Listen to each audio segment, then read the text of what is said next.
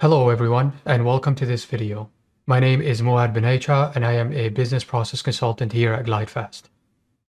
Today, I'll share with you the new CMDB 360 view in the Utah release. Starting with the Utah release, the Multisource CMDB feature is part of the CMDB 360 view. CMDB 360 provides all the functionality of Multisource CMDB and additional capabilities such as an analytics dashboard and uQuery functionality. CMDB 360 view provides out-of-the-box aggregations and analysis of CMDB 360 data, which can be used to track activities and identify potential issues of your discovery sources. Within this view, you can create and schedule different types of queries and reports to explore the CMDB data. In this new workspace experience, you will notice that there is a new menu option for the CMDB 360 view. Here, you can see any potential issues with the configuration item data that's being collected across multiple sources.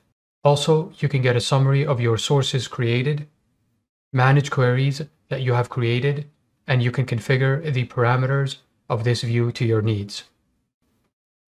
The cards in the Discovery Sources tile will show you aggregated counts across all your discovery sources. And the cards on the Coverage tile will show you a breakdown of configuration items per the number of discovery sources reporting those configuration items. The Utah release includes a new wizard that allows you to easily create and schedule custom queries across all of your data sources. 3 types of queries that you can configure to your attributes. First of that is a basic data query, which you can create a query that you can use to explore your CMDB 360 data. It queries your CMDB 360 for CIs matching your criteria that are reported by specific discovery sources. The second of which is the source gap analysis.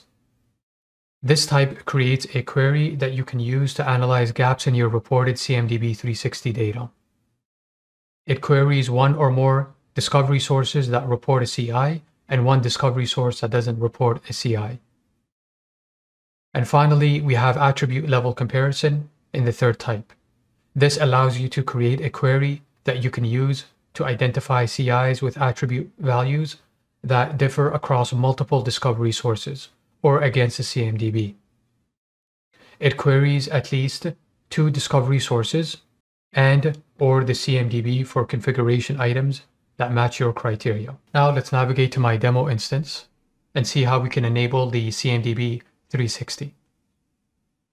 The CMDB 360 dashboard for multi-source data is available on the ServiceNow store for customers that have an ITOM visibility license. Begin by activating the ITOM Discovery License plugin if you don't already have it. Next, navigate to the CMDB 360 properties by searching in the Application Navigator, CMDB 360 Properties. You'll find it under Configuration, CMDB Properties. In the CMDB Properties screen, make sure that the first property here is checked. This will enable the CMDB 360 view. By default, the CMDB 360 tracks discovery source information for CIs from both CMDB and non-CMDB classes. However, you can independently enable or disable tracking data of the CMDB and for non-CMDB classes by unchecking one of these 2 properties. Next, let's navigate to the CMDB 360. To access the CMDB 360 view in the CMDB workspace, navigate to Workspaces, CMDB Workspaces. In the CMDB Workspace menu bar, select CMDB 360. Now let's take a look at the various components within the CMDB 360 view. The potential issues includes 2 cards, CI not reported by discovery sources, and data mismatch. Cards on the potential issues tile show details about CIs with discovery sources that are incorrectly reporting on the CIs. CIs not reported by discovery sources lists CIs that are discovered by multiple discovery sources. but one or more of the discovery sources has stopped reporting within a specified number of days.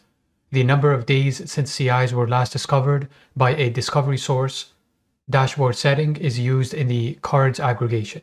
We will look at the various settings that you can configure for the CMDB 360 after we review the various components. Next, we have data mismatch.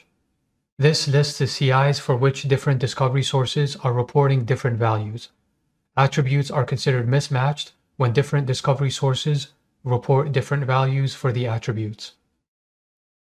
CIs that appear when you drill down on this card can reveal issues with the individual CI or your reconciliation rules.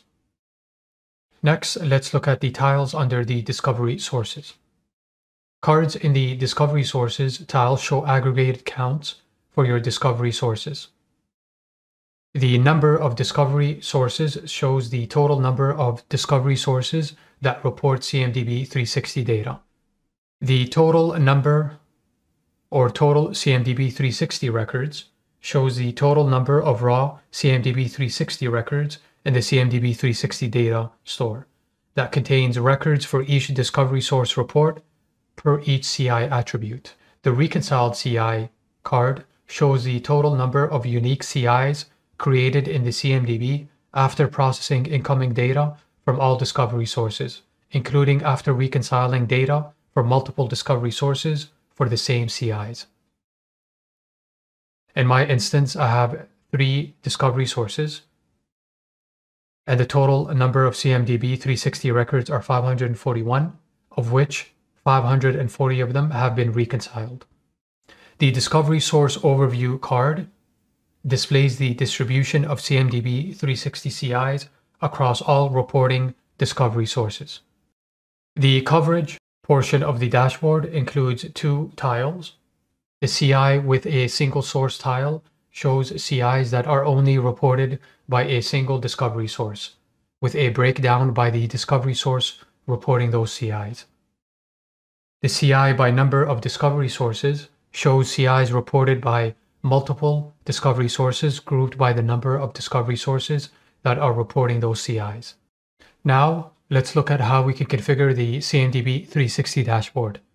To get to the configuration settings, click on the Settings gear icon on the top right of the CMDB view.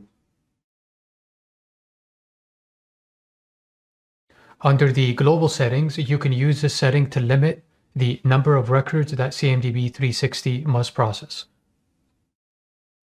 Out of the box, the default setting is 100,000 records. Under the potential issues setting, CI not reported by discovery sources, the number of days since CIs were last discovered by a discovery source setting determines the number of days used in the calculation of the CI not reported by discovery sources card. By default, it's set to 7 days. Scrolling down, under the data mismatch settings, these settings determine which classes to use for the card and the relative weight of each of those classes in the calculations. The automatic data weights evenly distributes weights between the selected CI classes. Manual data weights allows you to specify a custom weight for each CI classes. Let's add a new CI class for the data mismatch card. Here I'm going to add the manual endpoint class. Click Add. And now here I'm presented with 2 options. I could show the CIs where every attribute doesn't match, and I could show the CIs where any attributes does not match. And this allows me to select the attributes. Let's select IP addresses, add it, and we'll also add another attribute, location. And we'll add that as well. So this is going to show the CIs where the IP address and location attributes don't match. I also have the hardware class configured, where the class, fully qualified domain name, manufacturer, model ID, name, and serial number attributes. So this will show me the CIs where these attributes don't match between multiple discovery sources. And then the other one that I have here is the application class. This will show me the CIs where the IP address, most recent discovery, name and version attributes don't match between multiple discovery sources. Next, let's look at the coverage settings. Classes you want to include in the coverage card can be defined here. So again, the same concept applies where you set the automatic data weight or manual data weights. Let's add another class.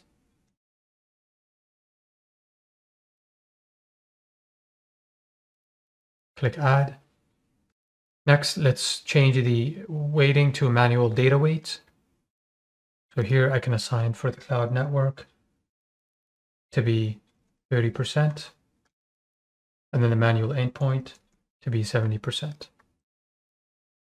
And then once I'm done my configurations, I can click Save. And here at the top, it tells me that my settings have been successfully saved. In the last portion of this demo, we will look at saved queries. Navigate back to the CMDB 360 view. Under the Saved Queries card, you can edit and run queries you've created in the past, or you could create a new query by clicking Create Query. Here you're presented with 3 types of queries that you can create. The first one, Get Records, allows you to create a query that you can use to explore your CMDB 360 data. The second one, Find Gap, this creates a query that you can use to analyze gaps in your reported CMDB 360 data. And the third type, Compare Attribute Values, allows you to create a query that you can use to identify CIs with attributes values that differ across multiple discovery sources or against CMDB. In this demo, we're going to create a Find Gap query. There are 3 steps to configuring the query: selecting a class, gap setup, and results layout. For this demo, we're going to use the same class that we used in the past. When you click the down arrow, you can further filter the CIs that are in the manual endpoint class by setting up the condition here. For my example, I'm going to leave it empty. Click Continue to go to the second step. In the second step, under the non-reporting discovery sources, I'm going to select Agent Client Collector. So what this is going to do is it's going to show me everything in the CMDB that is in the manual endpoint class table that is not reported by Agent Client Collector discovery source. You can also select reporting discovery sources. However, this is optional. For this example, I'm going to leave it empty. Click Next to go to the last step. So here we have 2 options. We can show the unique CMDB 360 records, or by default, you could show the CI records by discovery source. I'm going to leave it as default. And the limit results, I'm going to leave it as all. Next, click Save. And here you can give the report a name. You can also add a description. Now I'm going to click Save and Run. So here we could see the results of our query. It's showing me all the CIs under the endpoint manual class where the source is not Agent Client Collector. This concludes the demo of the CMDB 360 in the Utah release. Thank you for watching, and don't forget to like and subscribe.